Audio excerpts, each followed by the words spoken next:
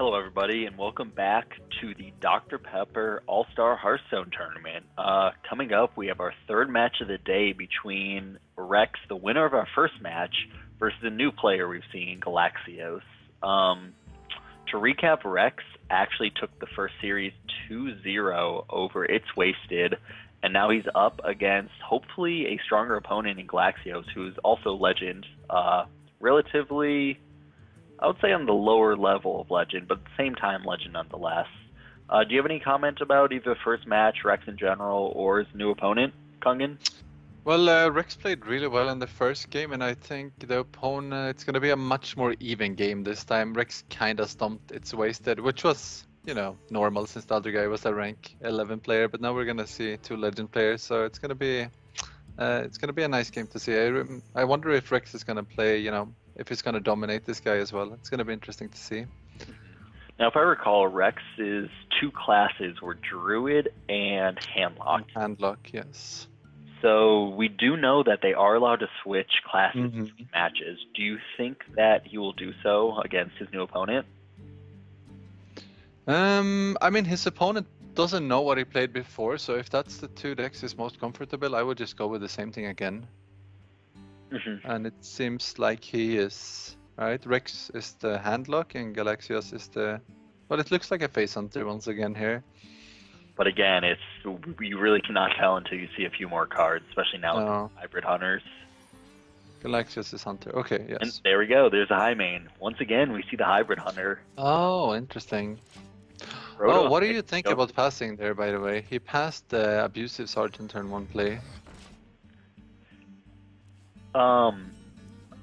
I think I would actually agree with it if he was watching the stream. So what I'm thinking is if Galaxios watched the stream from the first game and knew that Rhexx was Handlock, I think that running an Abusive Sergeant just into a basic Mortal Coil is not the correct play. I think saving it to just get the 2 damage at least off the buff may be worthwhile against the Handlock. Yeah.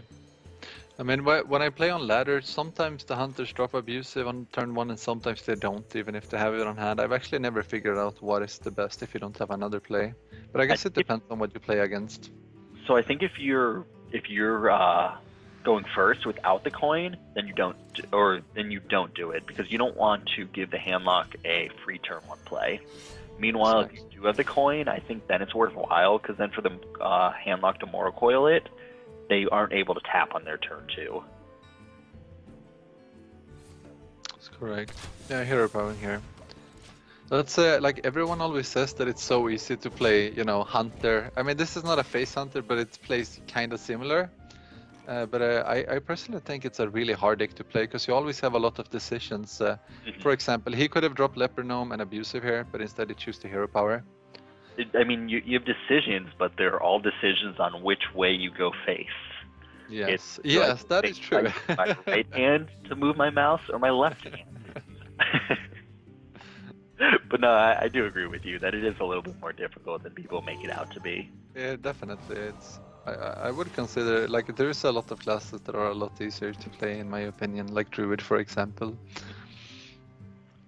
So he can already get him extremely lower if he wanted to. Exactly. But I think he should go all out, especially with the high man in hand now and the kill command. And he has a kill command. Yeah, he can do... How much damage can he do this turn? 10 damage and drop a Leper Gnome. So that's basically at 6 life, right? 10 plus 2, yeah. So he basically at 6 life, and he has a kill command hero power the turn after. So even if he has... Well, we know he has Molten Giants and heals, so it would be a really dangerous play, but... Would you... I think I would go for it at this point when you play... you play Hunter. Yeah. But then at the same time, we do know Rhexx's hand that would make it incorrect. He would actually be able to drop double Molten Giant and Shadow Flame, and then follow it up with a heal bot. Which would actually kind of lead to a little bit of trouble, but I think he's going to just go for it here. He's just throwing it all out. Face, and more face. And even like the Handlock has an answer, but it's, I mean, the Hunter, it's still looking pretty good for the Hunter.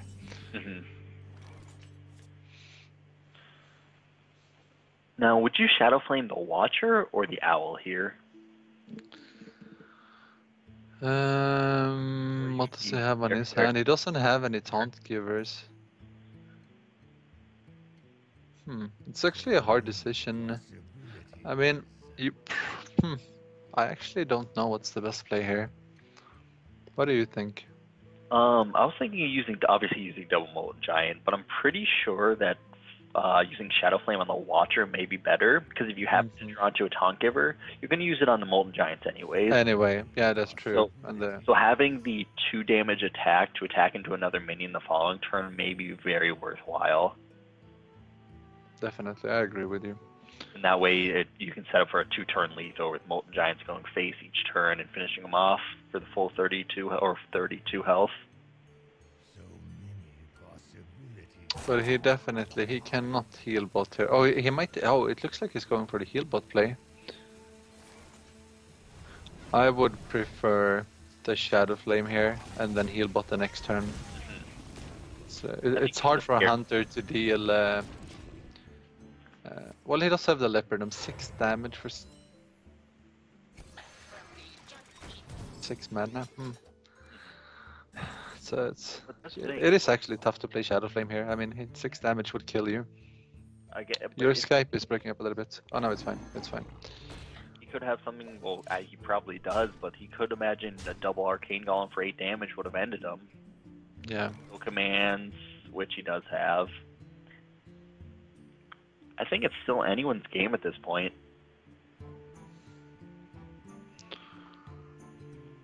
Let's see here. So I guess you're Shadow Flaming this turn at least. Trade the big game, Shadow Flame everything down. I think Shadow Flaming the Watcher here would be the best option. Yep.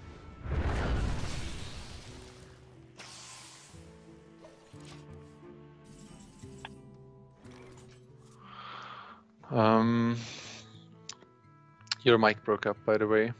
So he has 7 damage here, and but that's not enough. The Warlock is threatening Lethal next turn. Wow, this is really awkward. He kind of has to kill command one of the Giants here. Which is not what you want to do. No, you definitely never want to do that, but he's forced to do it.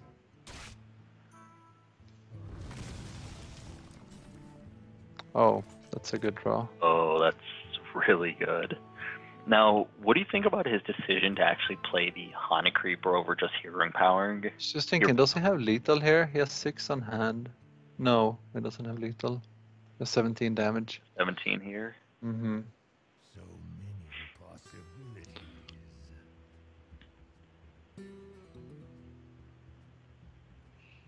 So the Hunter doesn't have any cards, and you're going up to 13 life here. Do you just go face and Siphon Soul here? To stay safe, or no? If anything, you Siphon Soul the Haunted Creeper, I think. Yeah, to prevent the kill command, but yeah, he's playing it the safe way.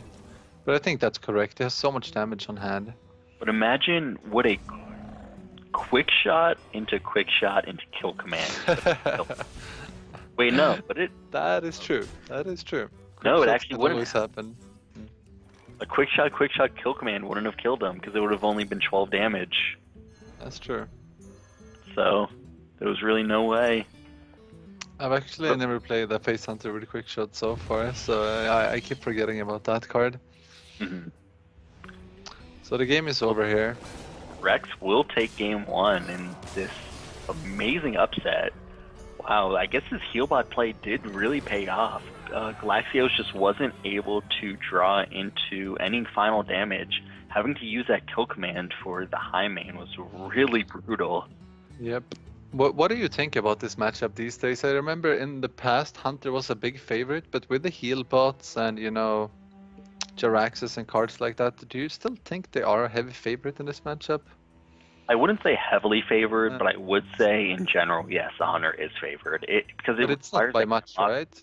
Mm-hmm. It just still requires a hand lock to draw into the correct cards. I mean, if you don't, like, for example, if he didn't have the Molten Giants there, just eventually the Hunter's hero power would have just taking him all the way to 0, and there was nothing he could have done about it. Obviously, the heal bot would have helped a lot, but...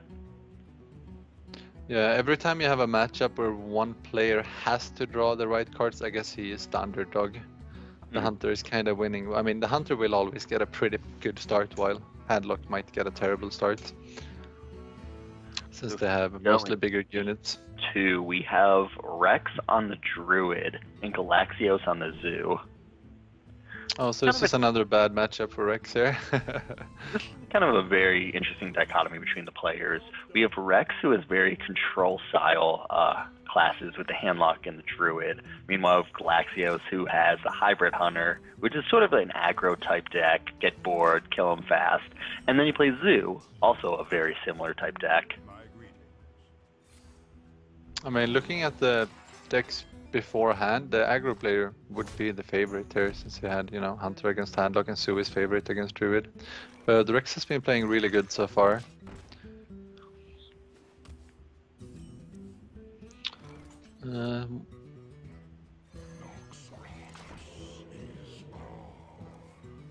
Let's see. Pretty slow start for the Druid this game. I think he will be in trouble here.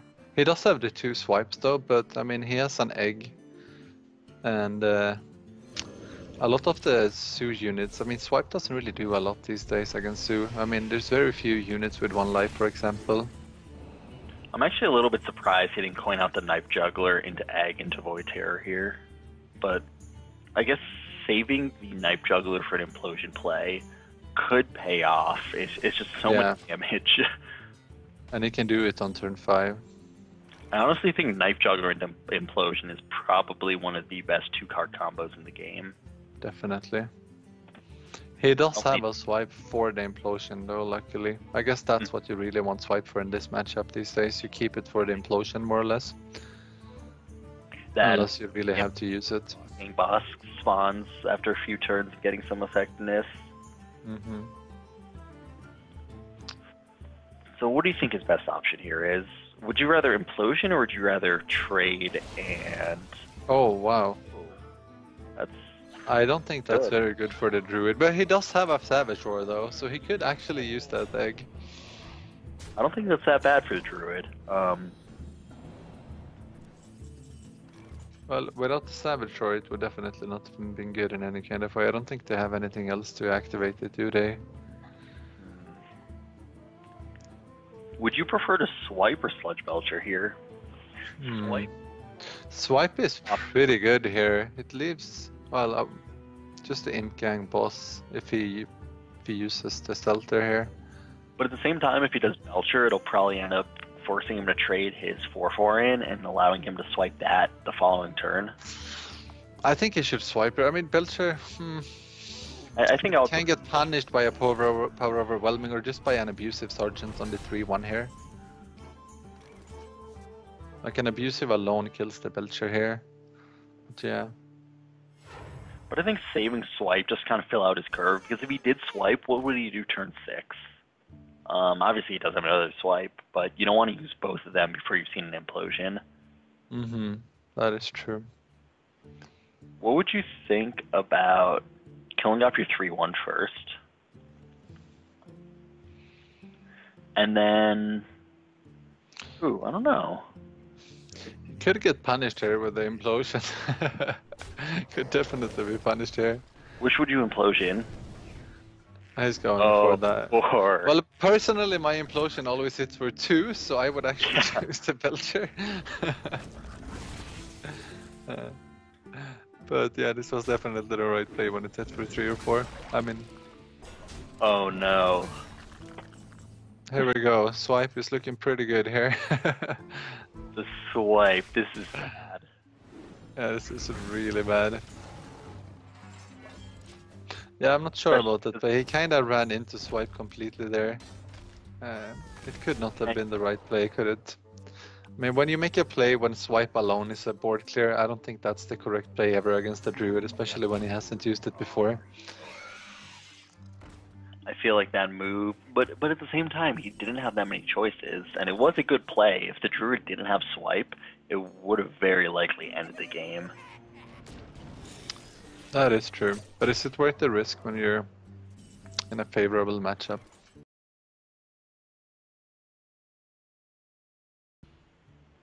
Ooh, Mal'Ganis is good. Now this is always an interesting argument. Would you have killed the Void Caller?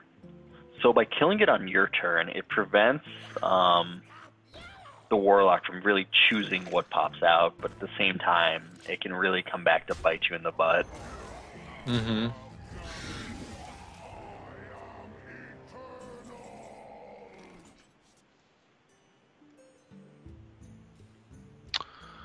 What can I do here? Is Savage Roar an option here, along with Swipe? Or anything? He's got a lot of choices. Yes. Obviously, he has to kill off this Mal'Ganis. That's priority number one. You could... I mean, you should be able to keep up the Dr. Boom here. You don't really have to use it. Using Mal'Ganis, using Savage Roar to finish off Mal'Ganis with a Boom Bot. And the Imp Gang boss, or... And then... I mean, it all depends what happens with the bombs as well here, but I kinda like the Savage Roar swipe here. So I guess you do this first, yeah, exactly. Or do you swipe first to actually put it... I mean, it depends on what you want the bombs on, I guess. Much. Oh, he's going... Actually not bad at all, is there? Yeah. Is it?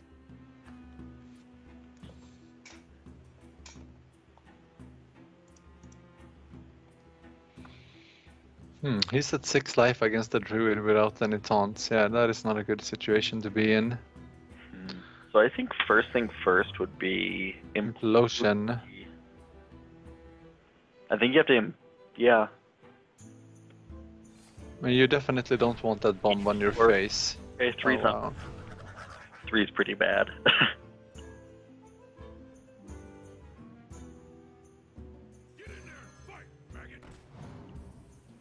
Yeah, I think you have to break the egg here. You have to get a strong board.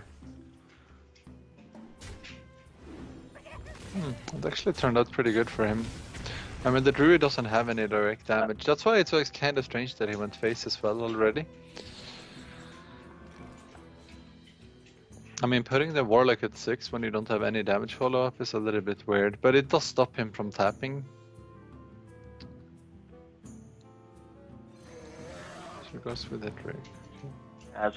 So I think he really wanted to get the Shade out here in order to start getting up in order to finish off the Warlock. Wait, why did he... Oh, he was trying to tap into Argus. That was his only out. Yeah. He killed himself to the Shade. Yeah. What a comeback. That was...